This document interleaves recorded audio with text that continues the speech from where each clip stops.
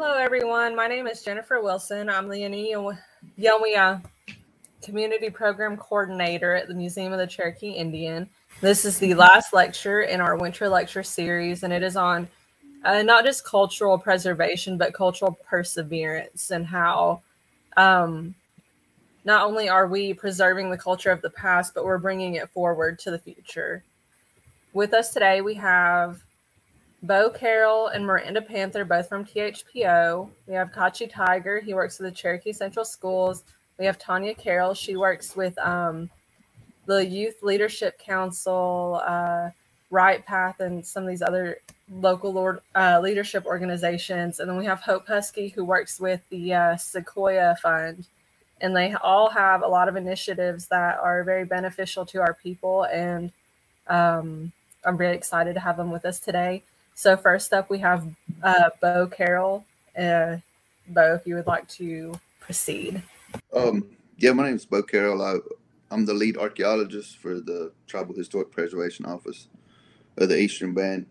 I think just like a basic thing of what THPOs do is we take over state historic preservation offices, the requirements that they have just on tribal lands, or anything that involves federal funding.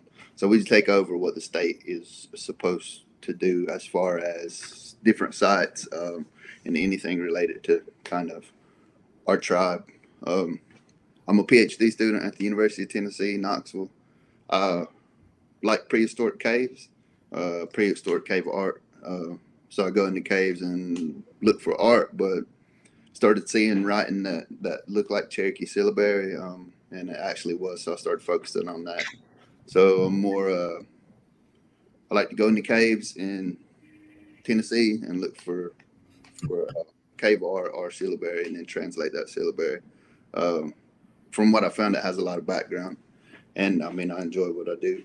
I think your thing said you wanted to know my initiatives and goals. I think just preserving. So preserving culture and what I'm interested in kind of coincides. So that's good for me. So I do stuff that I find interesting and it's fun to me, and then I can preserve culture. So that's what I do. Thanks, guys, for having me. Hey everybody, my name's Miranda Panther, and I'm responsible for the NAGPRA compliance for the Eastern Band THPO office.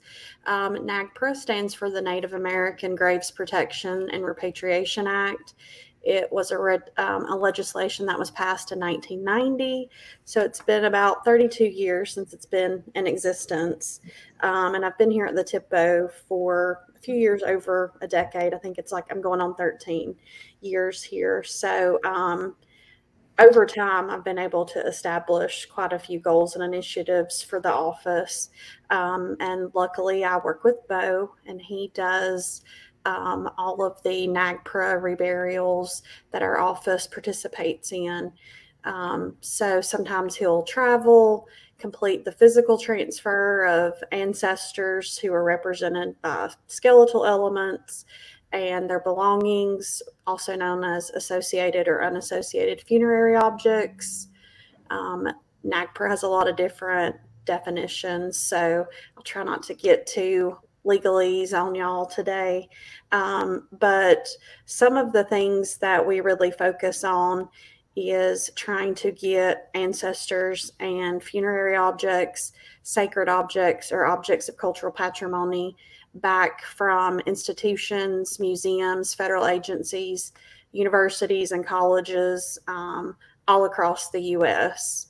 And we focus on the 8 southeastern states that Cherokees had their Aboriginal territory.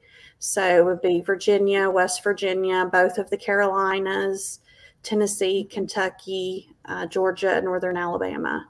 So I try to keep Beau and some of his other coworkers pretty busy with reburials. A few of the goals and initiatives that I think are important to mention is I would like to get as many ancestors and funerary objects back and reburied as possible in my career here at the THPO. I would like to continue to make progress on getting museums and institutions to remove funerary objects, sacred objects, objects of cultural patrimony off display and back to the appropriate tribes. Through our work at the TIPO, we ensure that there's a Native voice or perspective on interpretation when it comes to exhibits, displays, and signage throughout those 8 states. We do a lot of education and public outreach to community members, tribal members, staff, personnel, and students so that others are able to recognize how important cultural resources are, and that we need to work together to be able to preserve them. We do rely on the public and people who work at a lot of these institutions to help us complete that goal. And we also want to make sure that people know Indigenous people, tribal communities are still alive and thriving. They're very vital and resilient, and they're not ancient relics of like a prehistoric past. I advocate for change in the laws and regulations and policies and procedures at institutions to better reflect tribally sensitive practices, more sensitive and person first language, such as instead of calling people human remains, we call them ancestors instead. I feel like that really puts a face to the issue. We want to make sure there's cultural input in the management of cultural resources and sites that are significant to the tribe. And we also really try to engage with the scientific community to make sure that research is being done in a free, informed manner and that tribes are able to give approvals and permissions for any type of research or image use. Catcuce, if you want to continue. Okay. Shionagad, Zundati Duyugodv'i Dan, Dagili Wistane Holds, Alagi Galan Ladijuna de Loquasti. Hello, everyone. My name is Catcuce Tiger. I work at Cherokee High School. I'm a Cherokee language teacher there. I've been there for going on, I think, close to 7 years. In the community with kids every day. I primarily work with 9th through 12th graders in the high school. We have a lot of different initiatives and programs that we do at Cherokee Central Schools. We see a lot of kids every day come through our classrooms, and one of our main goals is to teach and to cultivate language learners, not just students who learning to recite language lists and words lists, but actually start to kind of cultivate their young minds to start thinking in a Cherokee way to hopefully in the future produce speakers down the road at different levels of fluency. Glad to be here with all these other professional people. I see these faces here, and these are all people that do lots for our community here on the boundary and Western North Carolina, and even as far as Tennessee and all over. I know THPO does a lot, but when it boils down to it, I'm just a school teacher. I'm passionate about the language, kind of echoing what Beau said. I'm consider myself fortunate to be able to have a position in the school system where I'm able to work with the language. I myself am a second language learner, not a fluent speaker, but I think that's one of the things that grounds me and helps me connect with the kids on their level, that they can all grow and they can all learn and they can all adapt and change and develop their speaking ability, depending on how much they put into it. So, we have programs that we do every year. We have a cultural summer school. That's a real big enjoyment for staff and students.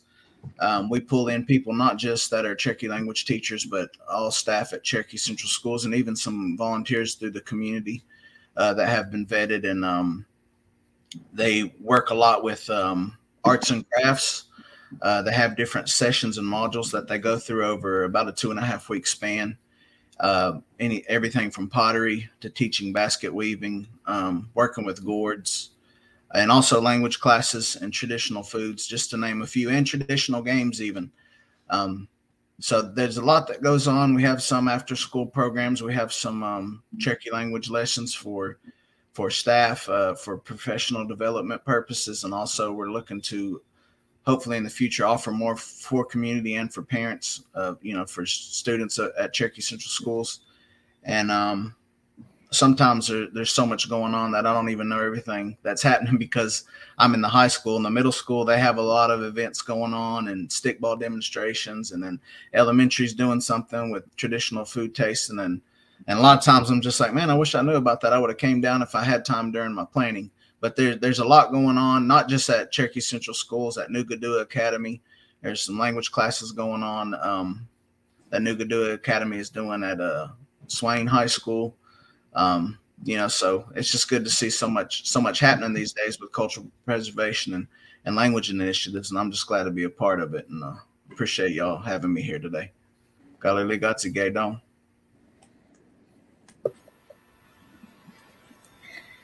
Shionagada Tonya E. Hello, everyone. My name is Tonya Carroll. I work at the Ray Kinsland Leadership Institute. We house our Cherokee Youth Council program, our youth cultural exchange program.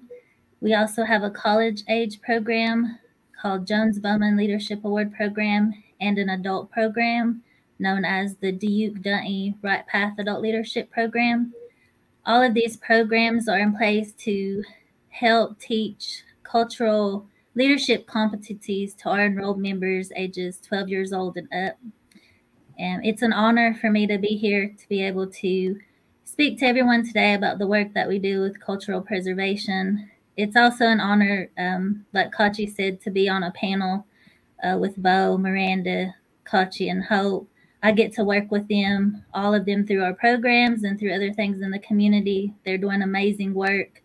And we're honored to have them help also in our programs as well, to share what they do with our enrolled members through cultural preservation. I think one thing that's really important that our programs are able to do is work with people in our community so they not only learn about our history and our culture, but they get the opportunity to practice it, especially in their daily lives. And that's what these folks here on this panel are doing. And so I'm really appreciative to be speaking with them as well. So thank you, Jen, for putting this together.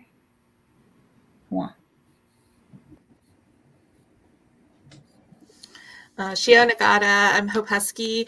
I am the Associate Director at the Sequoyah Fund here in Cherokee.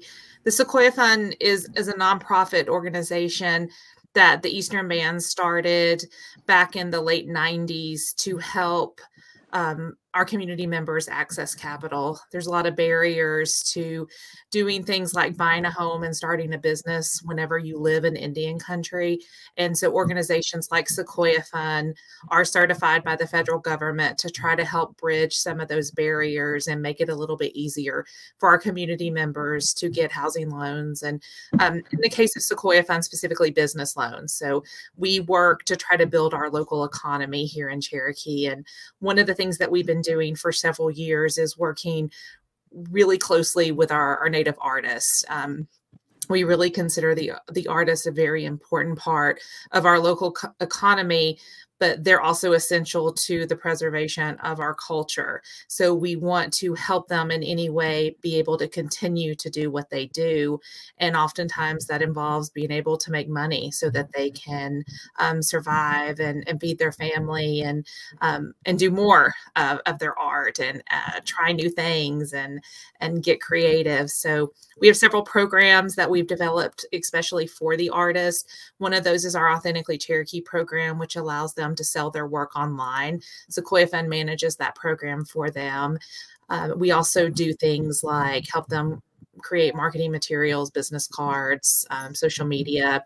And then we run a program with Tonya and another community member, an artist, Tara McCoy, called the Kananesgi Art Market and Fashion Show, which is really an opportunity for our local artists to get together and meet, network, learn from one another, and then sell their work and get hopefully super creative. We like to provide lots of opportunity there for them to do new, inventive things.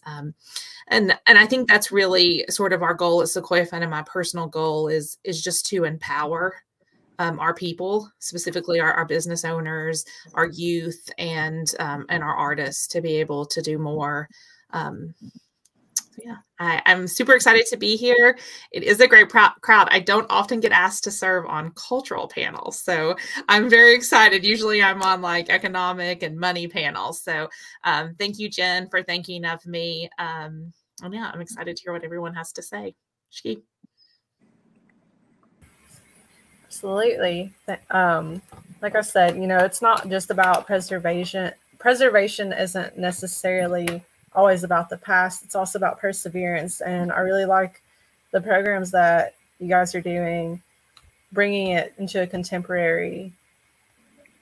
the now in a contemporary way. So I do have some topics and questions prepared.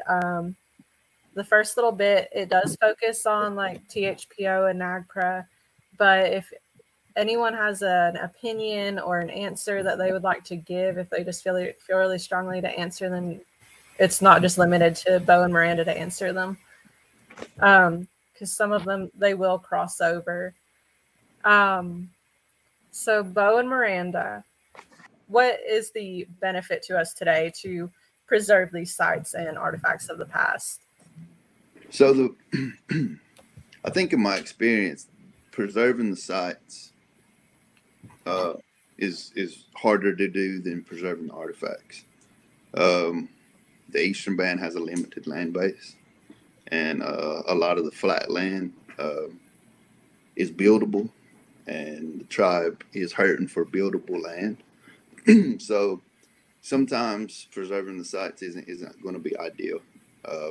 So as an archaeologist, when it's absolutely, you're not going to be able to preserve the site, an archaeologist is going to come through and document it best that they can. So the idea is in the future, 20 years, somebody can look at your notes and they can kind of recreate what you were seeing. So it's really detailed stuff about how the site's laid out, what you're finding. That's so another archaeologist will know what you're looking at. And that's preservation. That's the best you're going to be able to do to preserve that site. The artifacts, they're going to go back to a lab and they're going to get, washed and cleaned and documented. But those artifacts are going to tell you so a lot of, I hate to say it, but a lot of Cherokee culture has been lost just because people didn't teach it.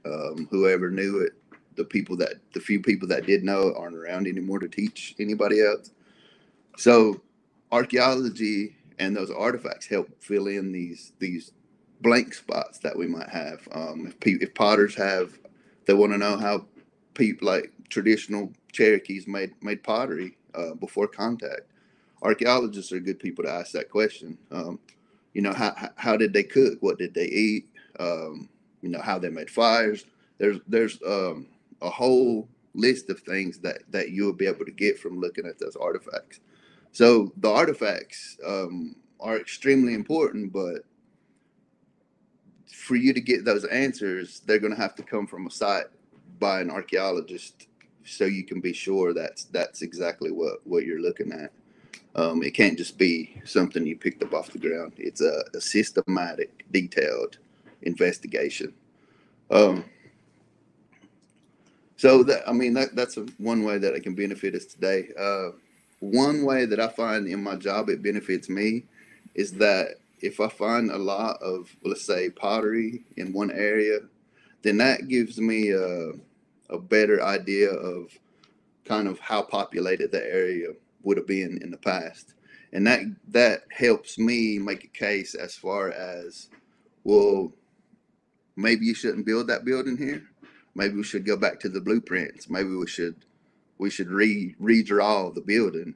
Maybe we should do a more intense investigation. So basically what I'm looking for in my job, I'm looking for graves. A lot of the stuff all of the stuff is irreplaceable. So when you dig it up, you're destroying essentially. But when it comes down to it, I'm looking for burials. I don't want to disturb the burials. They stay in the ground. I'm not going to dig them up.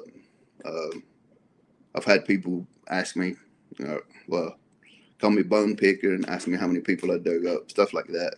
So that's kind of the stuff that I run into. But I don't do that. Like, that is my main job, is to keep people in the ground and not have them disturbed. And if that means your multi-million-dollar building has to go in a different location, then that's what's going to happen. But yeah, I think that I'll think of a whole bunch of other stuff here in a minute that I should have said, but I'm getting a little mad.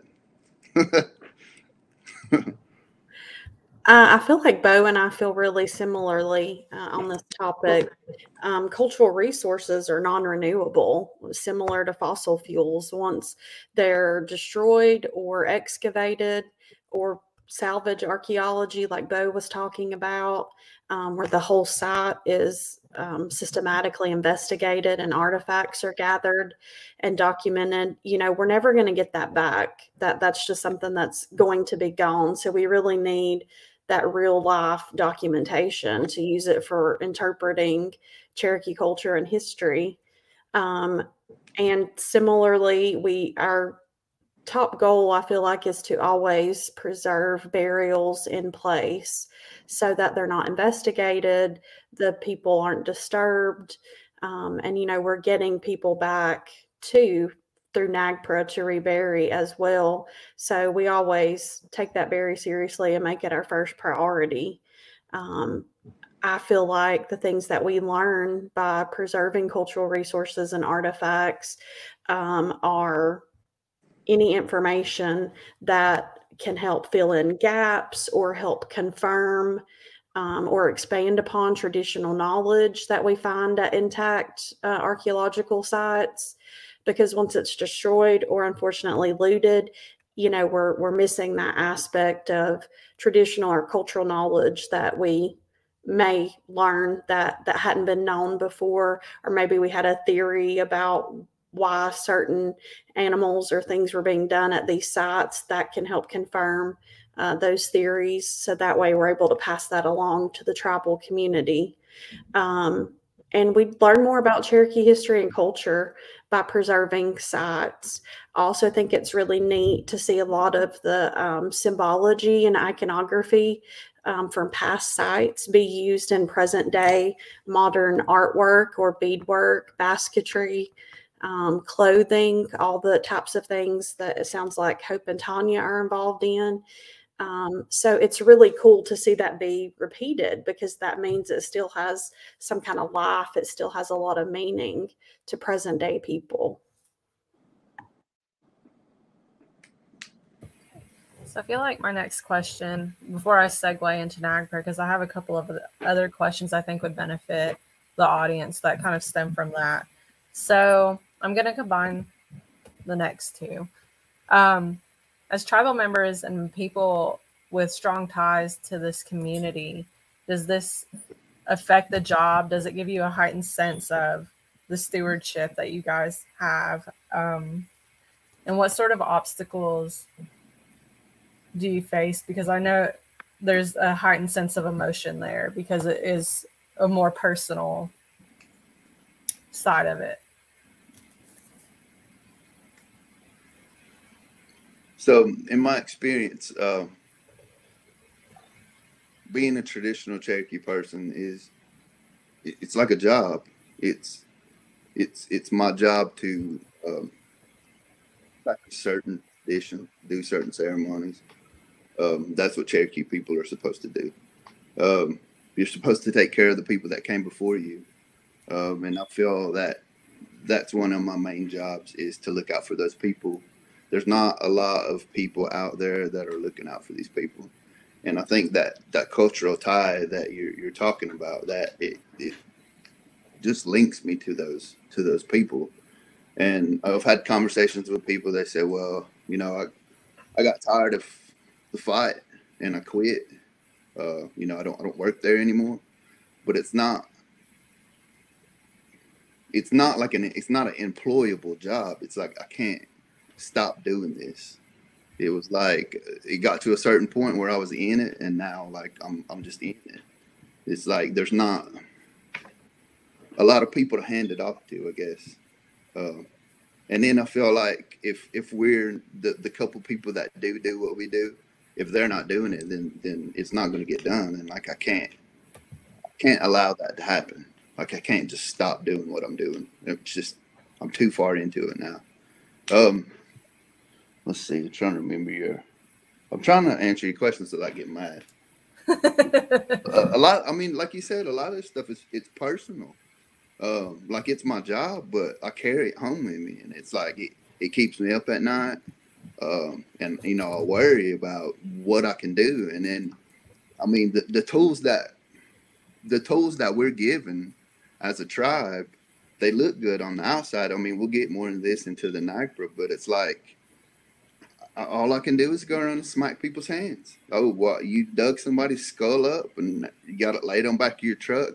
Oh, well, you can't do that. Let me smack your hand. You know what I mean? I'm just waiting until somebody says, what are you going to do about it? Like, well, I can't do anything about it. Like, I can stand here and look mean at you. Might throw some medicine on you like I did those, the power people that time they had dug that person up. So it's like, I don't really, it's a tough job. Really, it's a really tough job. I'll wait till we get to the NAGPRA part for that. But then I forgot what the question was. Just sort of talking about some of the obstacles that you guys face. Oh, yeah. And I know that kind of stems into NAGPRA as well. I know you guys get pushed back from companies and from townships and all of that. I know there is a little bit of pushback when we were trying to acquire Niquosi. Oh yeah. So I get this.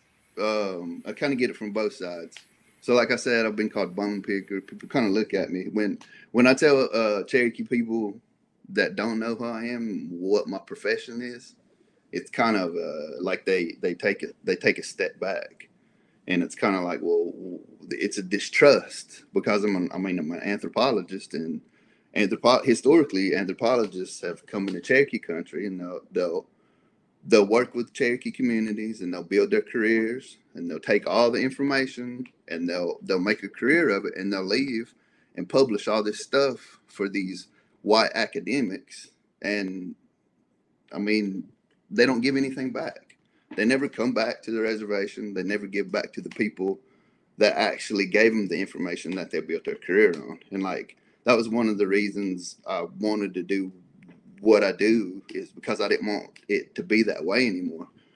But I mean, I also run into that when I'm around other anthropologists or archaeologists, because they're kind of suspicious of me too, because I'm there. Like, I mean, I want to say that Cherokee people ain't just going to show up and take all your stuff from you, but sometimes they might. And I want people to be worried about that.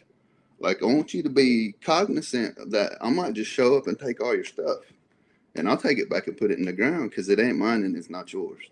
And you don't have, there's no reason you should have that stuff. And I think, like, I get distrust on both sides.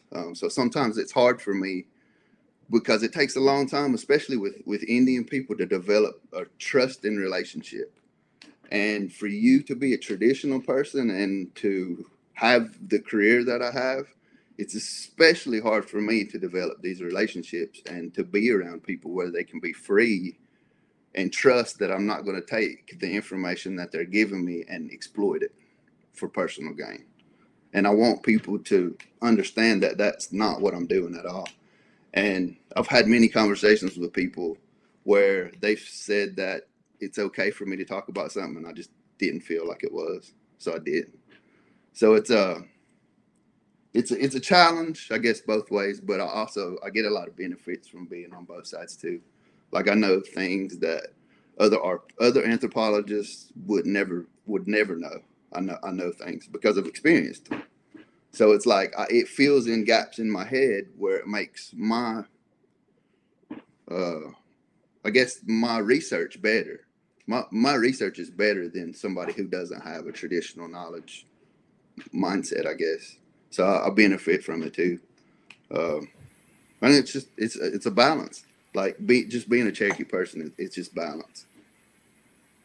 It is. And sort of to segue off a couple points you made, in archaeology and with museums,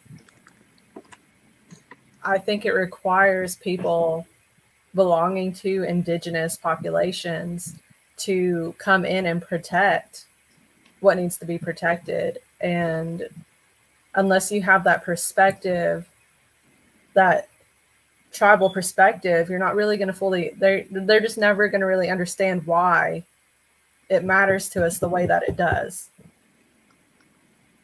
I mean, you can try, but like you said, the anthropologists will come here and they will get this information and they'll just kind of never come back. But then there'll be these big names in academia when that spot should probably belong to an indigenous anthropologist speaking on their tribe in this way. But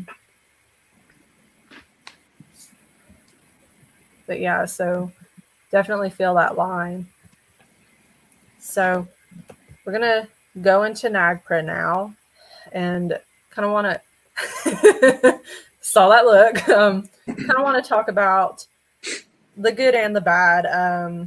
I interned with you guys so many years ago, so I kind of got a little look into what you guys are dealing with, but not much of one.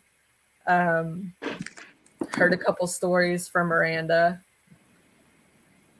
So yeah, like the good and the bad. And here in the chat, we have someone asking about local universities.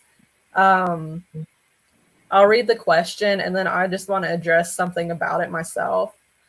How do you differently handle sites that have been professionally and caringly dug, i.e. not looted, such as at Warren Wilson College, UNC Asheville, Western Carolina University, etc., especially when EBCI does not own the land? Are the remains left but objects taken? And were those college sites handled professionally and caringly?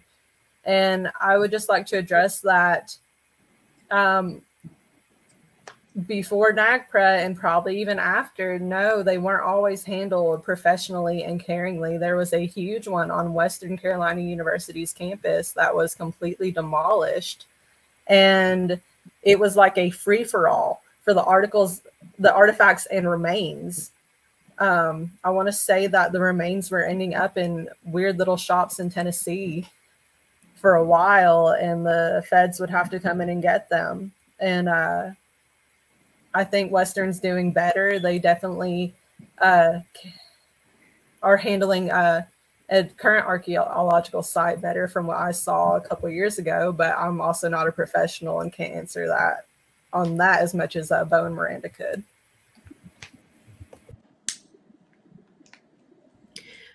I mean, that's a good question. We definitely, you know, expect to and should have a mutually respectful relationship with local universities and ones that aren't close by either. But I kind of feel like it's kind of like friends or family. Like you expect them to like treat you well versus like a stranger who doesn't know you, who may potentially treat you badly. So with people who are really close by, you know, I expect them to do right by us. There haven't always been staff or regulations in place to monitor that work being done. There was, to my knowledge, a mound and a village site that was basically blitzed on Western's campus that you mentioned, Jen. And we have photos where they invited community members to come and surface collect in the overturned dirt. And it was like a field day. Like, you know, it seemed like a very kind of joyful occasion for these people to be able to come in. You know, they're in skirts and like flats, you know, it's not like they're wearing field appropriate attire and, you know, are surface collecting because there's some fascination with, you know, artifacts, and they feel like it's just a long dead history when really it's not. So, you know, prior to the passage of the National Historic Preservation Act in 1970, tribes weren't owed any type of special treatment when people wanted to build a house or expand a college campus or build a parking deck or, you know, what have you, any type of expansion or business or home opportunities. Present day, we do have good relationships with people who work at Warren Wilson, like Dave Moore and you know, we have NAGPRA communications with people who work at Western. There's some good people there now. They're not as far along as I would like, but they have been making strides over the past decade, few years or so, to really involve tribes, you know, in the beginning. Like, that's what we want. We want to be like involved in the planning stages, because otherwise you're going to spend a lot of money, and maybe that you wouldn't have needed to, or you're still going to spend all that money and do it in a way that the tribe wouldn't approve of. So they should bring us in as soon as possible. We're subject matter experts. We know, you know, how things should proceed. And, you know, why archaeologists, like Beau was talking about, don't have that cultural sensitivity knowledge to know what to do in certain situations if a burial is encountered, or some other type of structure that maybe was traditional or something that should be off limits. So that's our responsibility in that process. But if we're not brought in early or aren't made aware, then, you know, we can't really contribute.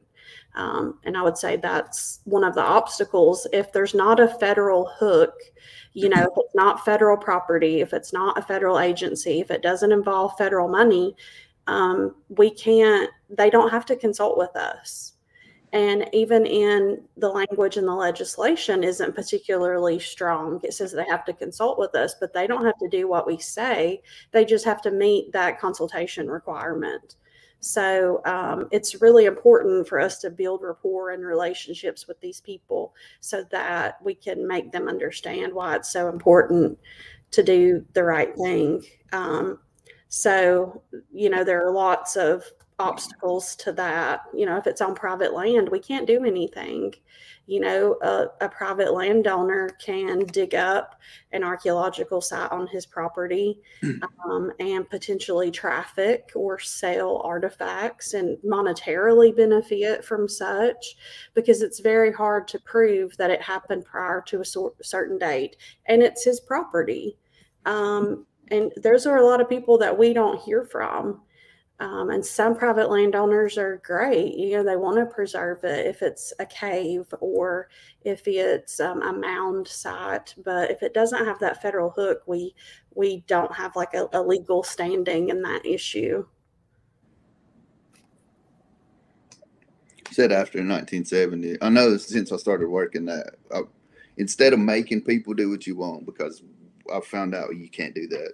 So it's like, I mean, I could ask you to do something and you could either tell me no or yes. So I've found that developing these relationships with these other archaeologists and actually spending time with them and letting them see it from my point of view. I want them to understand why it's so important to me. And I want them to see the benefit of working with tribal people. I want to be able to help you in your research.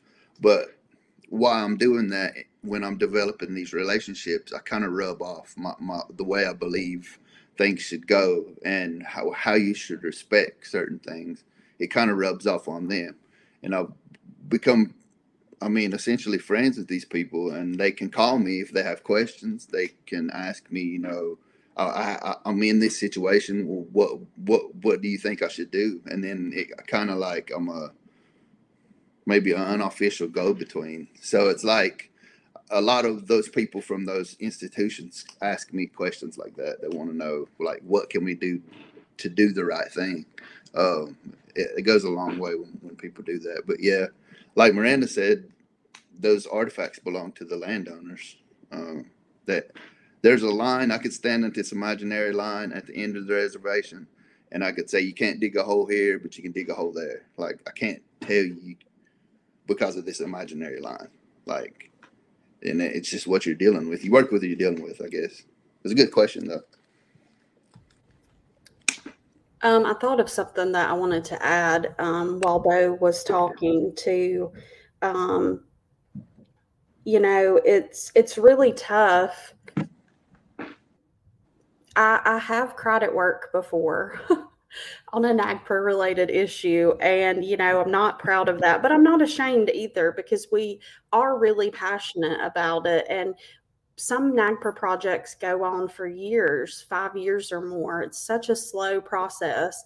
And when you get to the end and something kind of goes wrong, you're just like, oh my gosh, that was 5 years of my life and numerous emails and phone calls, just a lot of work that goes into it. And Beau and Joe help me a lot. Sometimes I have, traditional questions that I need to find out answers to. I don't pass that information along, but I'm able to answer in kind of a vague way to be like, no, we don't want to do that. Or yes, we do want to do that. But we really just try to make people understand that it's a human rights issue.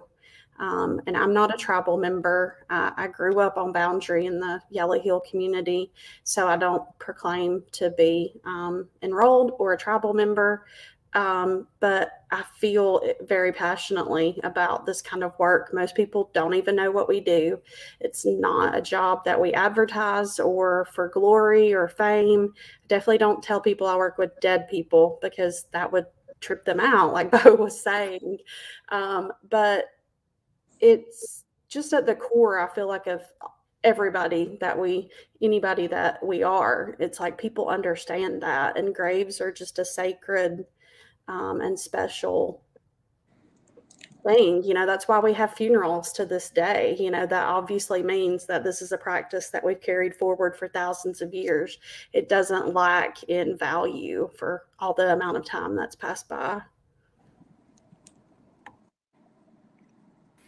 I don't think there's any shame in having cried with some of the things that you guys deal with. Like I said, this is being as part of the community as everyone here is, it definitely gets personal, especially when you're dealing with these people who far back are like our family. They're our family members. They're our ancestors. It definitely, gets personal, and we can all see that and appreciate it. But so I'm going to move on to Catcuce and I suppose Tonya too, because you both work with our youth, and part of, preservation is bringing it forward. Catcuce, you said earlier that you were just a school teacher. I don't think you're just a school teacher, especially considering the subject matter that you're working with. It's very important. And we're definitely seeing a sort of a renaissance now, where there is this huge push culturally to broaden and try to touch more people within our tribal communities nationwide, to inspire them to learn the language and learn the arts and learn who they are truly. So yeah.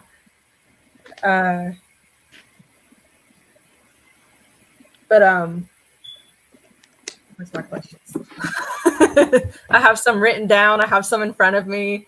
So yeah, Catcuce, you mentioned earlier the cultural summer camp, and my son participated in both the cultural summer camp a few years ago and then the traditional dance after school program.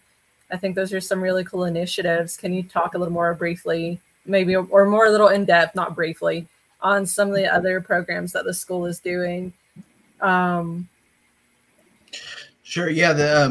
That's kind of what I had said earlier, that there's so much that goes on. A lot of times it's been going on for so long and so many years, I just kind of forget about it. And I used to work with the traditional dance group for a couple years, and then we were able to hire some more staff on, and some more people at the elementary, took over with that. But I think our goal, and I have to pay homage to Miss Laura Penix, who's been there in Cherokee Central School Systems for, I believe, close to 3 decades. And she was the one that, kind of got the language program and Cherokee history classes there off the ground. And she's our manager and faithful leader. And of course, was fortunate for her to bring me on board to help out. But I agree with you about the resurgence, or more people, I guess, taken to the language. I don't think that there was ever a gap in people wanting to learn, but I just see it as now as somewhat of a language renaissance. And I know people that know traditional Cherokee prophecies and whatnot, they speak of things of coming back and returning back to old ways, and language reemerging, because people often forget that, I shouldn't say people forget, but oftentimes we need reminding of what our people have gone through, what was done to our people, and where we are now. I don't like to play the victim or harp on what has happened in the past, but it's important to know that, so that when you move forward, not that the quote unquote make the same mistakes again, but really, really kind of cherish what we have. And I don't like to necessarily use the words of preservation as much, but I don't want to just preserve what we have. I want to grow what we have. I want us to thrive once again like we once did. And a language is all encompassing, with our crafts, with our foods, with our ceremonies, with everything. It's who we are. It's just about being Cherokee. And just like some of these other people on this panel have said, if you really feel you're Cherokee in your heart, or you really want to be a part of the community, I kind of just ask myself the question. I ask my kids this all the time. What are you doing to not necessarily show that, but what are you doing to honor your ancestors, the ones that were here before you? And one thing you can do, instead of talking from the perspective of a victim that our language was taken, our culture has been taken, people have literally been taken from their homes at small ages. What are you doing to combat that? We know those things now, and especially those of us that study history. But it starts with the kids.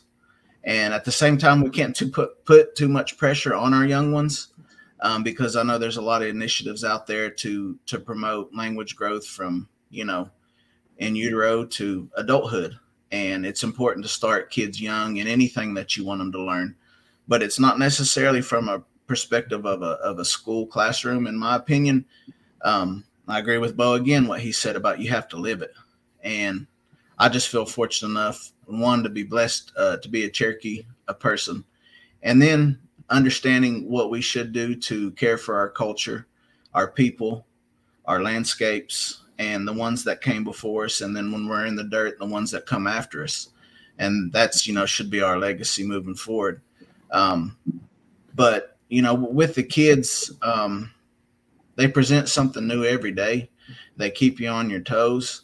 And when I said that I'm just a school teacher, I kind of say that somewhat sarcastically, because anyone that knows anything who's worked in a classroom, or if you remember anything about that teacher that had an impact on you, even if it was only one through your schooling, that there's a lot that goes into school to being a teacher. And you're not just a teacher, you're doing a lot of things that you may not necessarily be specifically qualified to. You're a dating expert. You're just life in general. You try to guide these young people in the right way, because, we, speaking from personal perspective, you make mistakes when you're young, but hopefully when you get older, those mistakes help form you into who you are. And you I feel that kids that grow up with their culture, kids that grow up with their language,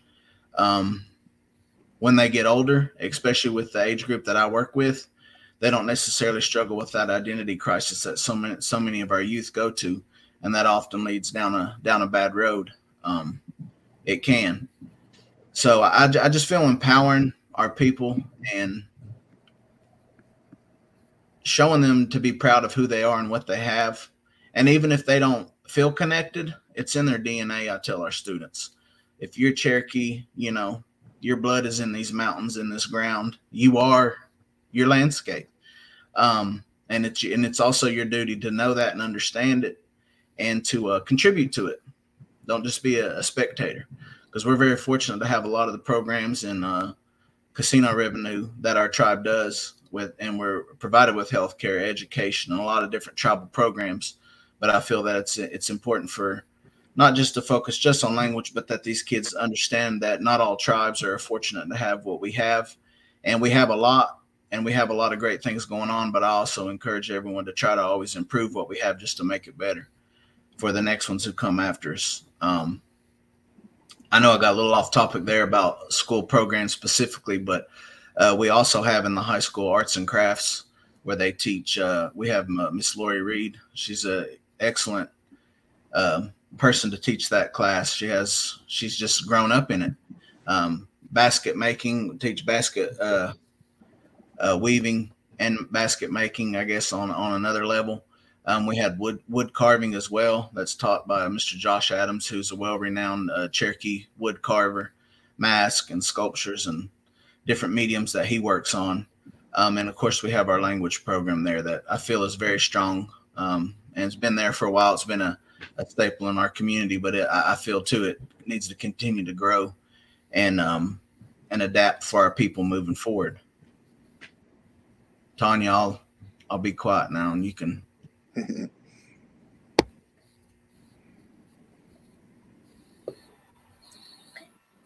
So I work with our Cherokee Youth Council program and our Jones Bowman program. They're college age students, but they're, you know, a lot of them are under 25 years old, and so they're still youthful. Now that I'm in my 30s, I can say that your 20s are still youthful. But you know, just kind of echoing, I think the conversation has gone towards, you know, preservation through landscape or physical places. And through our programs, that's what we strive to do, is to, you know, get our youth members out of a classroom setting and try to do more experience-based education with them, and being able to take them to these physical locations that Miranda and Beau work so hard to preserve and protect is such a powerful experience for them. And it's also, I think, really strengthens the identity they have as Cherokee people, still being in our original homeland. And if it wasn't for, you know, the work that THPO, the work that other people in our community are doing to preserve our culture, you know, we wouldn't have these examples and these experiences to be able to share with the people that are in our programs. And another thing I want to say is, so we have some of Catcuce's students in our programs, and just so he knows, I don't know that they tell him this, but they really appreciate the work that he's doing with them in his classroom. We do an exercise with them where they write thank you cards to express their appreciation to people that have helped them. And he's probably the top card getter from that exercise. They really do appreciate not just the Cherokee language that he's teaching them, but him being a role model and him being able to not just share language, but other aspects of our culture with them. And for them to have that kind of example to somebody to look up to and see that it's possible to be rooted in traditions and to be rooted in culture, and also just, you know, be a regular modern Cherokee is really important, I think, for our youth to be able to see that. And that's just the work we do in our program. So we have 7 core values that we focus all of our programming around, that the community developed probably about 15 years ago. And so we utilize those to teach arts and crafts, to have Catcuce comes in and talks about identity, just to really strengthen them and empower them to find their voice as a Cherokee person and to be able to be rooted in the community and in that culture.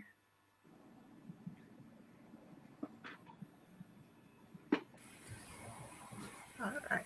Tonya, could you also talk about Right Path? And I had read somewhere you'd given a presentation on decolonization, and could you address why that is important and how it could be beneficial in revitalization of culture?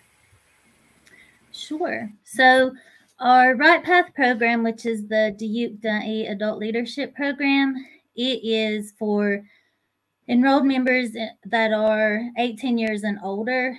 And for the most part, we get people that are in their careers. And so they're, you know, full-time employees in our community. That it's a nomination program, so other people notice that they have leadership skills, that they're interested in learning more about the history and culture. They get nominated to be in the program. Actually, Catcuce and Hope are members of the program that we utilize, and they also come back and serve as presenters.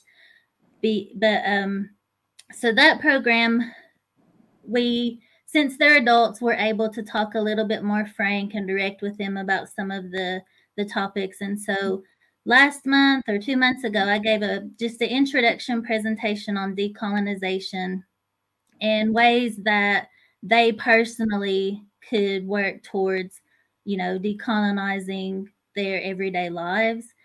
And I learned about decolonization from a conference that I was able to attend in New Zealand. And it was really the first time that I had heard of it. And I know it can go by other names as well, but basically it's, it's not going back in time and trying to live like we did pre-contact, right? I mean, that's I think we could all agree that would be pretty impossible right now. But it's really just to take things in your everyday life and try to turn them into a more Cherokee way of thinking and being. And the number one way to do that is to speak your language. And so I really try to emphasize how important that is because, using it to be able to express yourself, that's our way of telling the world our views and who we are as Cherokee people. And I think that, being able to do that is not only empowering, but it also brings you back to, who you are at your core as a Cherokee person. And so that's one thing that they focus on.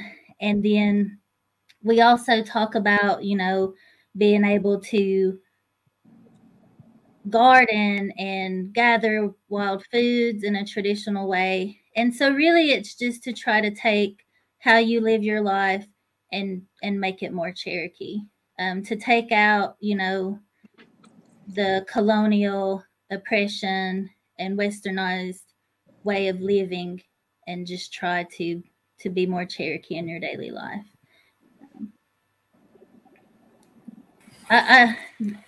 Hope was in the presentation. She might be able to say if it was useful or helpful at all, but I think it's a buzzword now, that a lot of people hear. I see a lot of memes about it on social media. And so I think addressing it in our program in a way that it can be practiced and understood and be useful is helpful, when people are looking at how they deal with relationships and situations at work, when they're thinking about, understanding the historical trauma and how to deal with that, as a supervisor or, as a teacher or whatever their career is.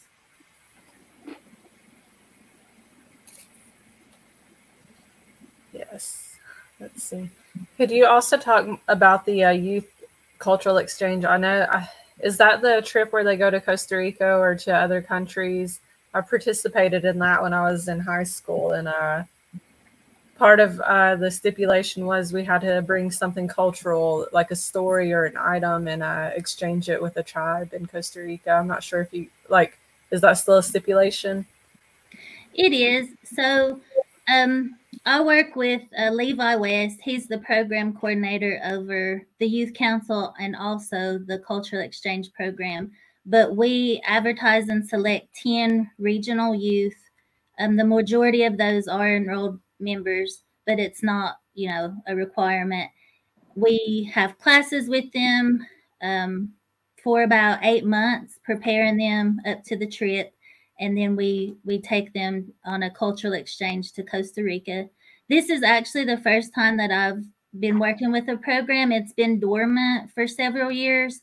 And so we were able to get the funding and bring that back. What's up with my lighting? Sorry. The sun's coming in the window now. But and so as part of the requirement, the trip is funded through a grant from Cherokee Preservation Foundation. And so the classes are really kind of their way to pay for the trip. And so they learn about Cherokee social dances. They learn Cherokee language. They learn, some Spanish, to where when they get down there, they're able to share parts of our culture with the indigenous people of Costa Rica and then learn some of their culture and traditions while they're there. It's a pretty amazing program. It also has a component where they visit Earth University and they learn about land stewardship, better ways of taking care of the environment, recycling, and things like that. in hopes that when they come back home, they're able to share that with the community and try to spark some projects like that here at home. And travel is a wonderful experience. It's a great learning and educational opportunity, not only for them, but, you know, as adults, it's awesome and a great experience, learning experience too. Yeah, it was definitely an experience that left memories, you know, like that I still cherish today. So it's definitely something beneficial that I think they'll always carry with them. I'm glad you guys were able to bring that back. Are you guys going to keep it to Costa Rica, or is it open to anywhere? Right now, I think we're talking about doing every other year, probably Costa Rica or somewhere similar. And then the other years doing a domestic exchange with a tribe in the U.S. We were doing that for a couple of years. And, you know, the youth really benefited from being able to go and visit other tribes here, because, you know, we're so secluded, being the only federally recognized tribe in North Carolina, that they don't get a lot of interaction with other tribes, aside from, you know, like sports tournaments and things like that. So being able to go and do a cultural exchange with a domestic tribe is something that we're trying to do as well. Yeah. Okay, so, all right, so we've been going for an hour. I'm going to go to Hope now, and I want to talk about some of the initiatives that Hope's doing as well. She through Sequoyah Fund, she's initiated Authentically Cherokee. They have a fashion show that they do where they will design culturally relevant and contemporary pieces. The art market, where they build up local artists, and not just local. I think this past year you guys opened it up nationwide, didn't you? We mostly just keep it local. Yeah, for the most part, it highlights EBCI artists. We would love to one day maybe have a multi-tribal art market. But yeah, right now, those programs are something that Tonya and Tara, and then we partner with another partner, Jay Winchester at Cherokee Central Schools, that we kind of do. It's kind of part of our jobs, but also something we volunteer and do. So it's growing, but we're going to have to find more partners to grow it that big. So if anyone's interested in helping plan a fashion show, ever let us know. Well, I volunteer. It's a lot of fun. It really is. It's, yeah, I'm super fortunate in the job that I have, because I get to work a lot with creative people and do fun and exciting things. And she's not here, but I keep mentioning her. But if you know Tara McCoy, she's always bringing you good ideas of things to do. And yeah, she's a good person to know and be able to be affiliated with, because she has great ones. She is watching, so.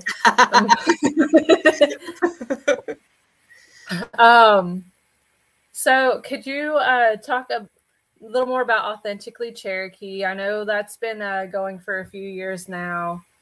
You know, I know you had like a couple of branded things through that, but it focuses on promoting Authentically Cherokee artists, correct? Yeah. So one of the things that happened, we held a business training back in like 2012, and all artists showed up, and it wasn't planned that way. But when that happened, it sort of clicked in our minds that, wow, the artist community is really interested in building their business skills and they want to grow. And so from that training, we invited them all to, we called it like a networking session at the local coffee shop. And we just asked them, what do you guys want? For us, it's really important in the programming we provide for it to be something that the community members are asking for, not necessarily what we want to give them. So the things that came out of that were, we want access to markets, specifically online markets. We want something that we can show people that says, hey, we're enrolled members of the Eastern Band of Cherokee Indians. And if someone can't show you this seal or this certification, then you may want to watch out if you're buying artwork from them. It may not be made by a member of our tribe. And then they wanted opportunities to get together and not even just sell, but just kind of talk and learn from each other.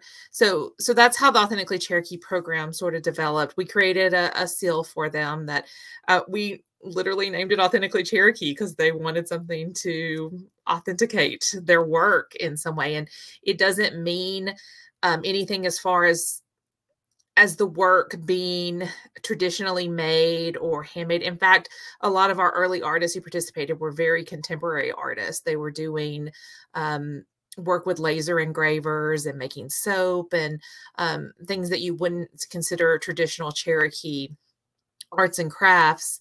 But it does say that this was made by an enrolled member of the Eastern Band, which is important for consumers to be able to be made aware of and what that means. And with that, we help the artists create bios so that they can tell their story a little better. It's hard to tell your story face to face to someone, but online it gets even harder. So how do we sell a piece of work that is so much a part of ourselves and our community if people don't know us and don't meet us and don't understand and maybe have never even visited Cherokee? So we really tried hard to work with the storytelling aspect of it. Any artist who's enrolled can take advantage of the program. You can sell online. It is it's sort of artist ran. You get your price for the goods. We take a small commission to keep the site running, and we write grants to pay for it. Cherokee Preservation Foundation also funds a lot of our programs as well. So yeah, I think it's been a fairly good program. I'm trying to think if there's anything. The website, definitely authenticallycherokee.com. You guys can visit if you're interested. We hold all the items here in our office. So if you buy something, it ships out from here, but periodically we'll do packaging and shipping classes with the artists to teach them those skill sets as well. And anytime an artist wants to take something off the site to maybe sell at a weekend market, they can. And that's another thing. So we do, because we have that online presence and my emails associated with it, we do get calls occasionally from folks who are looking for specific pieces, museums who are interested in buying something for their permanent collection. And then we can connect them to the artist in the mediums that they're interested in. It also allows us to be able to represent artists as a collective in other locations. So there's a great opportunity that I'll plug coming up in Chattanooga, if anyone will be around the first weekend in April. And there will be several EBCI artists there, but Authentically Cherokee will have a table as well to represent some of the artists who can't make it. So we try to do different things like that, have both online and in-person sales opportunities for artists. Real quick, So how do you think? Go ahead. Just real quick, I wanted to give a shout out to Tara too. Not only do we work with her on these things, but she's over the Right Path Adult Leadership Program as well and does a fantastic job with that. And that's just something, you know, for people working in the fields that we do, you can't do it by yourself. Like, we all know each other. We have to build these partnerships with each other in order to make, you know, this preservation successful, because you can't really do it alone. So I just wanted to throw that. I wanted to add something too that we try to do here at the TIPO. And I just saw a question about our archaeological symposium. Every year we purchase swag to give away at our symposium from Cherokee artisans. We want to make sure and provide them opportunities to, you know, people from all over the country come to our symposium, and so they're able to see this individual's artwork, and so that might encourage future sales for people. So we definitely try to feature a couple people every year, and we also get a lot of projects where federal agencies want to interpret or kind of redo different sites especially in Chattanooga and a lot of places in East Tennessee. And so we always recommend that they work with Cherokee artists from the tribe here, so that way it provides opportunity for them to make some money and make some connections, because that could potentially be a lucrative way to make money, is by working with federal agencies, and they typically have enough money to pay different artisans. We want to get the beauty and ingenuity of Cherokee artwork out there. So we always push really hard to try to involve people who are enrolled and are doing amazing artwork or different types of crafts here. And this could be a question for everyone, it's still centered towards the art market, the fashion show, and artists in general. How do you think the tribe could better support local artists and the arts economy within our community?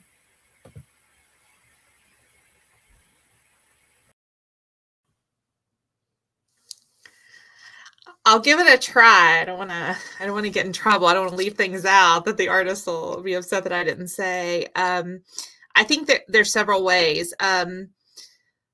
One is locations to sell. I don't want to seem negative on any efforts that are made, but it's really hard for artists to sell outdoors. Having indoor space would be very nice, especially indoor space that you could lock up and leave your things there. When I think about our artists having to make stuff all day and then pack it into their car, take it somewhere, set it up, sell for a few hours, then pack it all back up and take it back home for the next day. That's a lot of work. And that's a hard business model to sustain. So indoor locations would be great, I think, for them. And also marketing. There's a lot of misconceptions about what Native art looks like, especially Cherokee art. And, we get lots of calls. Hey, can you hook me up with an artist who makes dream catchers? And that's great, but that's not typically an Eastern Band of Cherokee art form. And our pottery looks a little different than what people who are used to Southwestern pottery expect. And so if the tribe could assist more in marketing our arts, I think that would be great. They are doing something I'm really excited about, which is partnering with us on our art show and our fashion show to help make that bigger. So I think that partnership is going to be very exciting. And I think the tribe, has a desire to help the artists more. It's just trying to figure out the best way to do those types of things. So hopefully this year we'll have even more publicity around the art market, thanks to some of the tribe's support. And also we may have a juried art market with prizes, so that'll inspire more artists to be able to participate and make a little money as well. That certainly leads into my next question.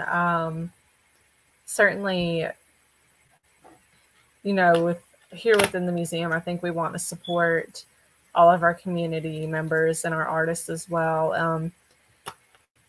Do you ever see the art market becoming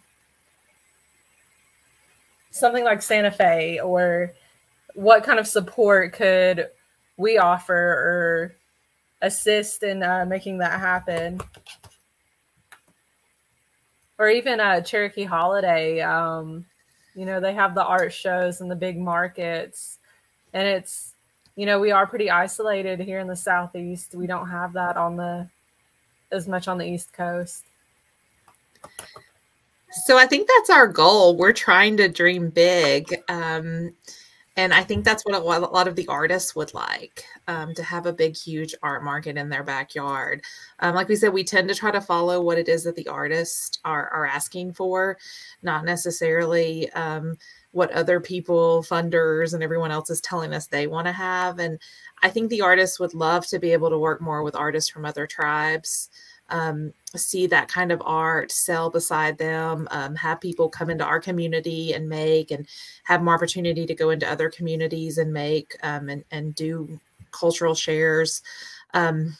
Yeah, Tara says we're coming for Santa Fe. So if Tara says it will come true. So I think it's great to have that lofty goal, and that's for sure what we have. And just seeing, we've only been doing the art market and fashion show. I think this is our 4th year.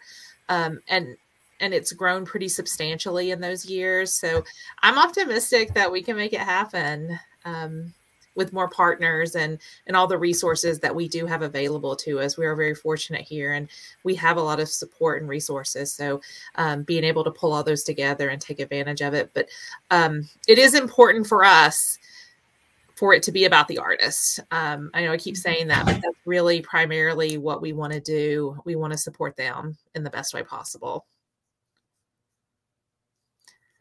And I did think of one other thing that the artist would probably want me to say is enforcement of that ordinance that mandates what shops downtown can sell. I think that would be nice. That would be a nice gift to the artist, because it would enable the shops to have to purchase more local artwork. So let's get someone in looking at that. And I think you also said something. There is this misconception on what Cherokee art and Cherokee culture looks like. You know, we have people who were coming here 50 years ago, coming here today, wondering where the teepees and the chiefs are, not really understanding that that wasn't us. You know, the headdresses, they are badges of honor to be worn by the right person. They weren't something that our tribe had, but they're sold in the shops. They're you know, they're perpetuated by some of these local shops. So I definitely, you know, see that as a hindrance to some of the progress that we've made in other areas. Let's see. This question can be sort of a free-for-all, so anyone can answer it. How do you see the people in our community preserving our traditions in modern and unique ways? How do you see our community evolving while retaining tradition? I'll talk a little bit about something that goes along with the fashion show, and something that I've seen is people just wearing more Cherokee designed clothing. And I think that's something that you just notice, you know, because you're physically wearing it and you see people wearing it. But I see more and more people with shirts that have syllabary on them. You know, with the fashion show, people are able to custom design their own fabric, and just being out in the community and seeing people take pride in that and to physically wear it and have it on display unapologetically is so great for me to be able to see. And people are doing that in so many creative and interesting ways with, you know, from head to toe. You know, they're custom designing shoes, they're beating cats. And, you know, as someone who appreciates that both artistically, creatively, and then just knowing what it does for people's, you know, confidence and self-esteem and pride, and seeing that in our community, I think that's just wonderful to be able to see. Just going into the coffee shop and seeing people wearing ribbon skirts and things like that is something that I've really noticed in the past couple of years become more prevalent. I agree, and I think there's a lot of little things people can do day in and day out, and it's not necessarily showboating or showing off that you're Cherokee, but being proud that you are that. And there should be no shame to wearing anything that is traditional or expresses how you are on the inside, who you are. Something that I thought was really cool was a lot like Tonya's example. I believe it was 2 years ago, but we had a Tina Swimmer and I believe Taryn Swimmer, employees at Cherokee Central, and volleyball coaches. And she had took the initiative to have the volleyball girls made ribbon skirts. And they were made with, I believe, basket design and then maroon and gold Cherokee colors, you know, integrated into the skirts. And I saw one girl walking down the hall, and I told her, you know, it's a beautiful skirt. And then I saw another girl, and then another one, and they all had matching skirts. And I was like, whoa, what's going on? I said, what's this for? And they're like, oh, you know, the volleyball coach, blah, blah, blah. I thought it'd be cool. I thought it'd be a bonding thing for us. And also when we, you know, go to opposing schools for games, or when people come here, they see that, you know, we represent who we are on the court and off the court as well, and proud to be Cherokee. And we have some students who are not enrolled members, but like I tell kids in the classroom there at the high school that, you know, you're a brave as long as you're here in this community and a part of this school system. So, you know, you should be proud of it too, and you know, express yourself that way as well. But just little stuff like that I feel is really empowering, and especially to kids, younger kids who are finding their way and figuring out who they really are and how they want to express themselves. And kids in high school, that's a time where, you know, you try a lot of different things out to kind of figure out what type of person you are and what you want to do. And so that's a great way if we can get more of that stuff into our communities for our people.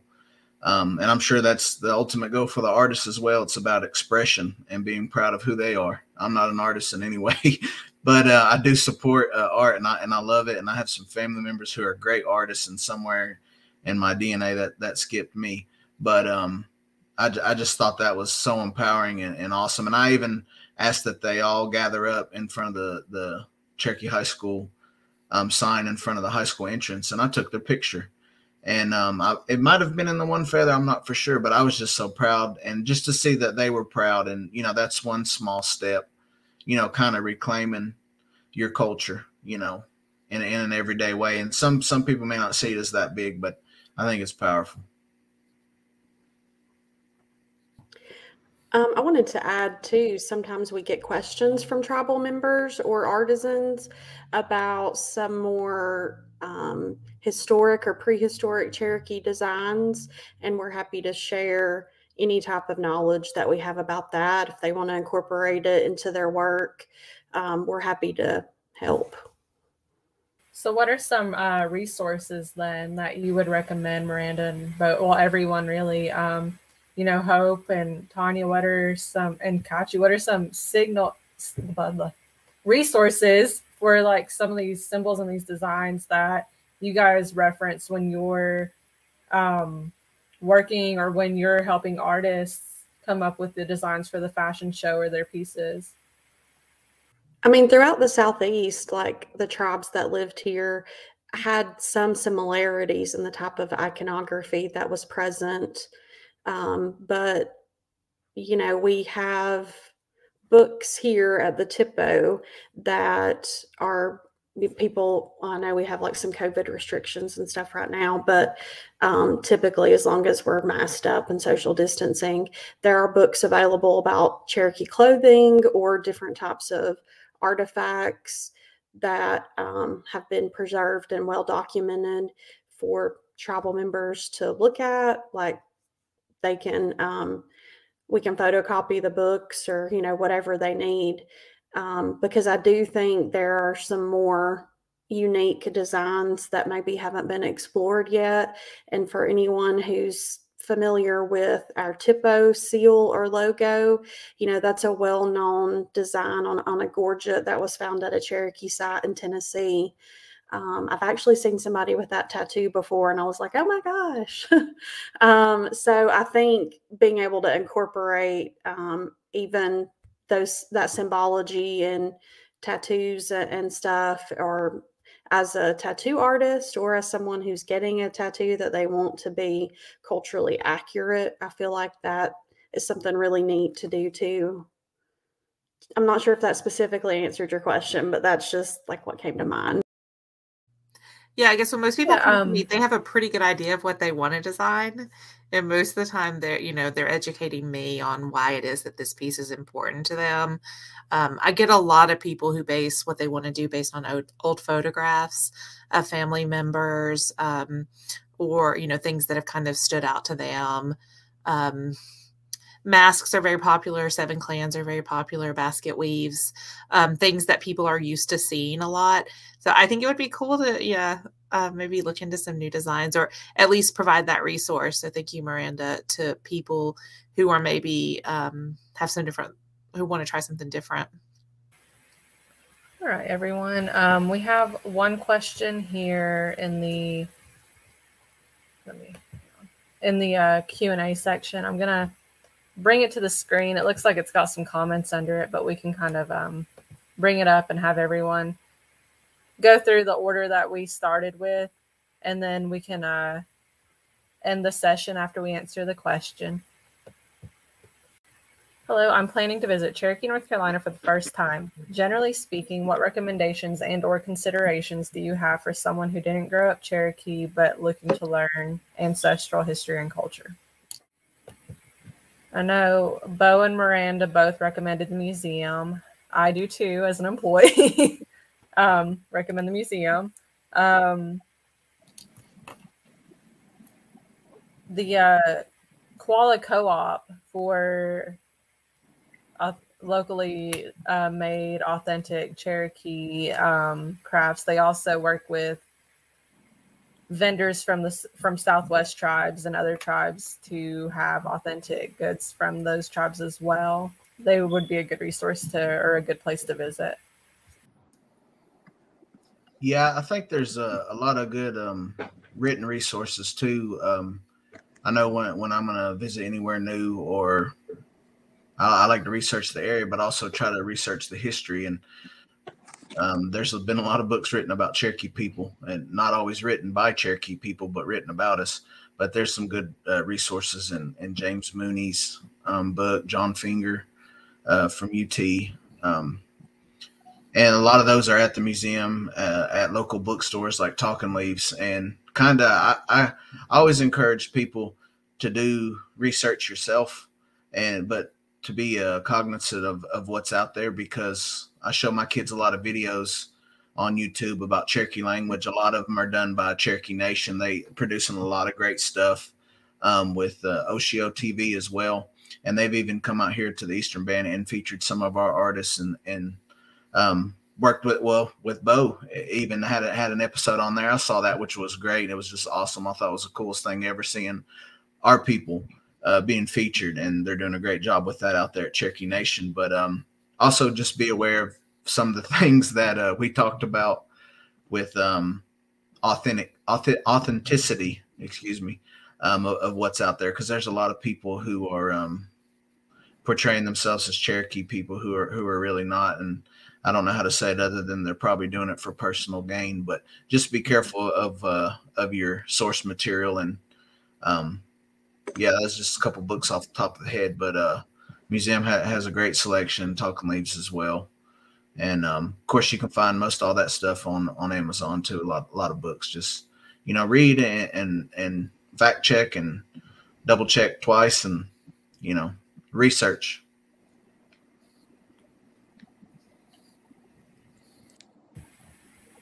Two books that I could reference as resources. They're not necessarily for designs or for artists, but for information in general would be Cherokee Women by Theda Purdue. That's generally a good one to learn about gender roles and the roles of Cherokee women.